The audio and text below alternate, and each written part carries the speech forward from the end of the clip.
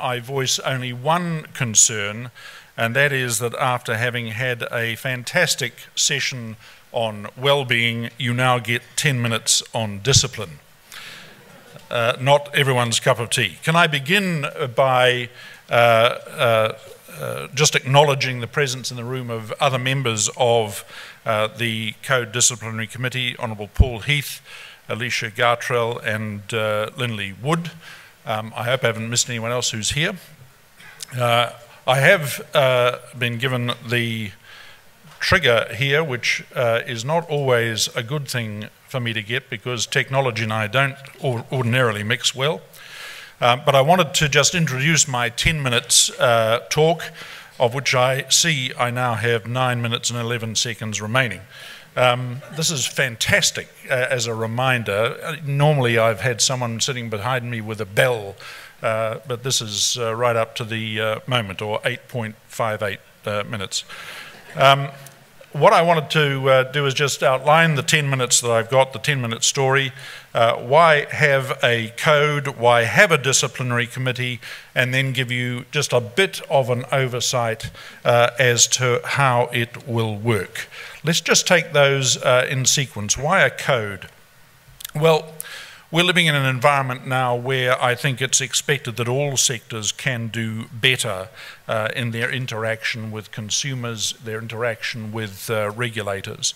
And frankly, social expectations of business have changed very significantly. We heard a great deal about that in terms of the way in which business focuses not just on shareholder return, but on well-being, not just for customers, but also for staff this morning. Those social expectations are translated into what has been the oft talked about social license for operation, and that has informed to a large extent the development of a social infrastructure for business.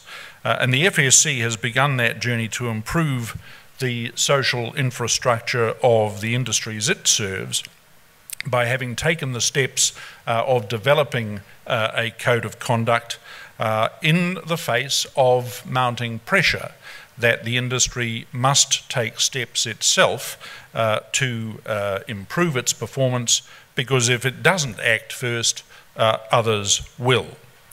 And a code of conduct is one way of getting that into play. It can operate obviously in the absence of or in complement to formal regulation. The debate, though, as to whether there should be a code of conduct, I think is well and truly over. It's now inherent and enshrined in membership of the FSC, and I, for one, applaud the steps that have been taken to achieve that on the part of the FSC board. I was certainly very attracted to the prospect of being able to lead the Code Disciplinary Committee because of the commitment that had been made at board level to ensure that best practice was enshrined in that code. Why have a disciplinary committee? Well, the basic proposition is that without some ability to sanction behaviour which is not consistent with a code of conduct, the code is just window dressing. We, though, as a committee, don't see this as entirely a one-way street. We see elements of carrot and stick in the way in which the code needs to be implemented, and our committee will operate. And so there's an educative function and also the function capable of sanctioning behaviour which is judged to be a significant or a material breach of code standards.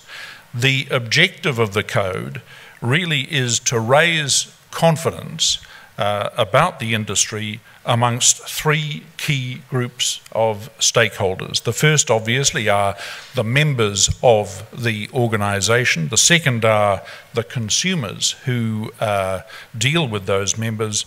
And the third is the regulator in the picture for the industry. Self-governance and self-discipline by members is only going to be acceptable if every one of those stakeholder groups is satisfied that the process is working well. If any one of them finds that it's not, then something will have to change. In terms of the way in which the code operates, it's essentially enshrining ethical standards, and the way in which the committee deals with supposed or complained of breaches of those really has to satisfy each of these stakeholder groups that proceedings are fair, they're transparent, and they'll be dealt with effectively and efficiently. How will the Code Disciplinary Committee work? Well, to begin with, I make the point that we've got a team of people who bring to bear on the committee expertise from both within and outside the industry. I think there's been a propensity on the part of some people to say, well, this code committee, are they any good? What do they know about our industry? What are they going to do in terms of responding to the realities of our industry? We are not just a bunch of pointy-headed lawyers. We have people who certainly have significant legal background, and we also have people with a great deal of experience within the industry. So the first thing is there's expertise both from within and outside the industry. Secondly, there's a commitment on the part of every member of our panel to fair and due process. I think in every instance where you begin down the track of imposing expectations and then being prepared to sanction where those expectations are not met, there is an understandable concern to avoid anything like a kangaroo court, anything that is going to bring to bear undue results without fair and due process. And every one of us on the panel is committed to making sure that fairness and due process is at the heart of what we do. Just speaking about the panel, we've got a credible and committed panel. As I said, I've mentioned the members who are here today. We are going to be focusing, in terms of the terms of reference that we've been given by the Council, on real issues of material departure from expected standards. I've mentioned in the slide competitive sideshows, and that's there for a particular purpose. There's been a great deal of concern, I think, expressed that the code and recourse to the disciplinary committee may be used for anti-competitive purposes, that one member might be prepared to dob another into the code disciplinary committee for competitive advantage. We're very alert to the need to ensure that there is genuine process, that we focus on the real issues, and that we don't become bogged down or become a proxy for that sort of activity. What are the rules of the game going to be? Firstly, we want to make sure that recourse to the committee is accessible and easy to follow.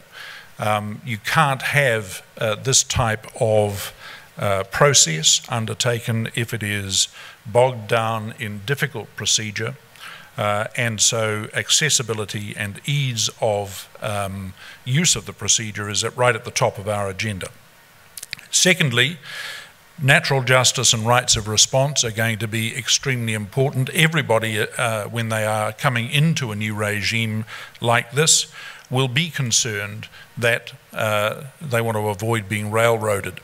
We want to avoid that too, and we're confident that we will be able to develop processes and procedures that ensure natural justice and rights of response at every stage of the work that we do.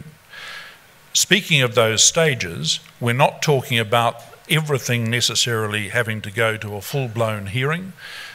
There will be intermediary steps which allow responses to alleged code violations to be undertaken without necessarily having to go to a full hearing. And we're in the process of working with the FSC management team to develop guides, forms and procedures that will reflect the points that I've just made. The need to get meat on the bones of the way in which this committee works is well and truly understood and is being given the urgency that it requires. I'm told that I now have I've got a few seconds left. And so on that note, I will thank you for having listened so patiently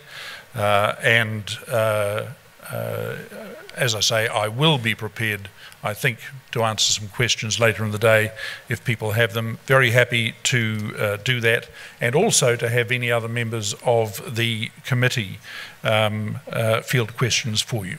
Thanks for your time and thanks for listening.